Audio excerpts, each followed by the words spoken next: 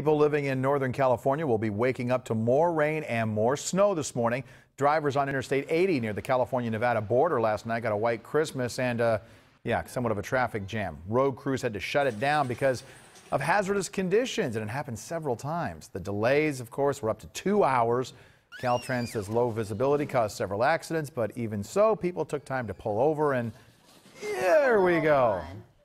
Have a little fun. Got on the saucer. Yeah, make the best of it. Exactly right. Of the snow. All right, well, we're seeing snow here in our mountains. Colin Jackson joining us with your current Cast 23 weather and traffic together.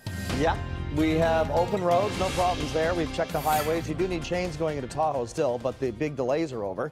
Just got off the phone with the China Peak snow line. They've got 13 inches of fresh powder on the ground. Badger Pass is open. Nothing for Alta Sierra yet, but it's, just coming down lightly in this area. Oh boy, what a season it's been. The rain and the snow in the mountains, the Sierra is ready to go. Here's Lake Isabella, light flurries reported there, also snowing in the Tehachapi area, and a few flurries at Frazier Park, but there's not a lot of rain behind the system that's coming through, so it's tapering off as we speak. We still have the winter weather advisory though till 4. 6 to 8 inches of snow is possible, about 5,000 feet, and right now it's kind of a chilly 45. Winds are southeast at 7 as the city wakes up to return all those items you don't want.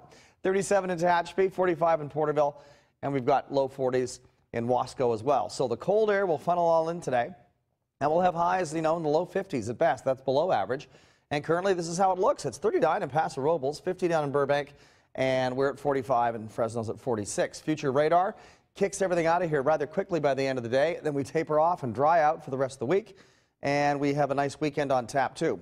Winds, though, gusty in the mountains and deserts at around 30 miles per hour from the west-northwest, and those winds will be with us all throughout the day today. These are the numbers and these are the conditions for today expected. Tahoe, 28 in snow, and 53 for San Francisco. Rain on and off, but not heavy. Down south, temperatures will be in the mid-50s along the coast with kind of a cloudy, gloomy day. Drive carefully over the Grapevine. But again, everything's open. The roads are fine. 57 in Anaheim, 58 for Santa Monica with on and off showers. Our area, highs around 50. West winds at 15 to 20 miles per hour at times, not all day. But you'll have those occasional gusts, and also in the mountain communities, we've got Lake Isabella coming in with a 46, and Tehachapi will only make it up to the upper 30s with the light snow on the ground. Kind of fun for the kids, especially if you got a new sled for Christmas. Isn't that nice? 50 in California City, and we'll have mid-50s in Ridgecrest out east. Air quality's good. 7-day numbers look like this. We stay cool for this time of year.